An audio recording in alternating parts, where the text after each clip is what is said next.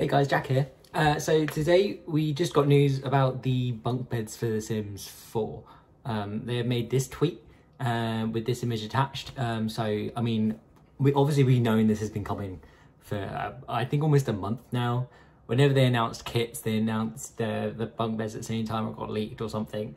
And we got the silhouette of a bunk bed, but there's quite a few interesting things about this. So obviously a lot of people have been pointing out already that the two beds in this bunk bed are actually different, like different styles of bed that are already in the game. Like they're two completely different styles. There's nothing new about the actual beds. It's the frame that's new. So does this bring up the question of are we getting like dedicated bunk bed objects with built-in beds, or are we getting like bunk bed frames that we can like slot our beds into? Like, I don't know if that's going to work, if that's going to make any sense. If it is, it's quite cool. It's just I'm not overly excited for bunk beds, as I know some people are so excited for them. Like, I can't see myself really using that much. I might use them in things like in my Let's Plays or things like that. But I do think they're quite cool. There's nothing else really new in the rest of the room. There's like no new objects or anything. So it's kind of like, I thought we were at least going to maybe get like a stuff pack or a game pack. They might just be announcing that tomorrow. They are doing a stream at 10 AM Pacific time tomorrow on March 23rd. Where we'll probably find out more information about that, which is good. But bunk beds are kind of that main thing that they've shown off today, which is really cool. Obviously, if you're gonna live in a tiny home, it gives you so many opportunities and things like that. It's a really, really good idea. But they've also said that they're gonna have trait improvements.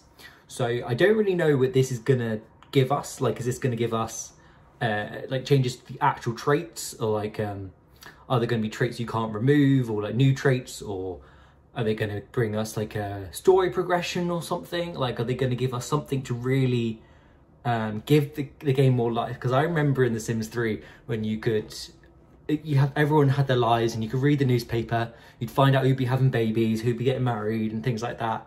And they've taken that away in The Sims 4 and they haven't brought it back. And I think that was one of the key elements to like a good story being built in the game. I do really miss it. I kind of hope it's something to do with that. If not, I just kind of hope the traits have more of an impact on the Sims' lives. Like, they're gonna be more autonomous to actually act upon stuff, like act upon their traits. So if they're athletic, they're actually gonna make themselves go for a jog or make themselves to the gym, like just up and take themselves to the gym.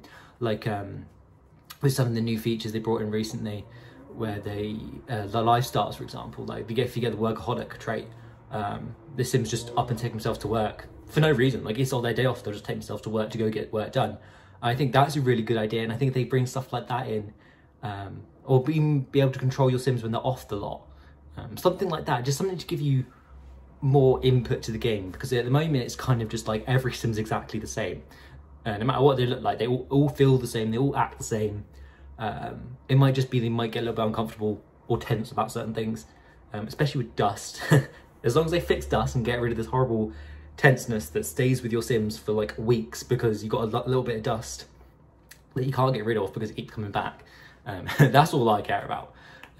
But yeah, and then for you console players, there's been the improved console textures they're going to go over, which I think is really great for you guys. I don't actually know what it's like to play on console.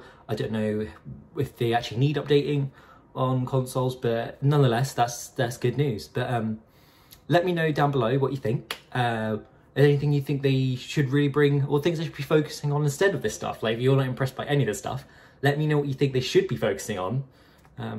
Again, you know, have a little discussion. Like, you know, we all know The Sims could do better, but we'll see, won't we?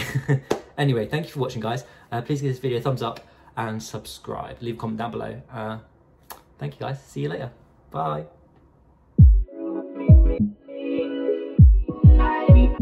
Was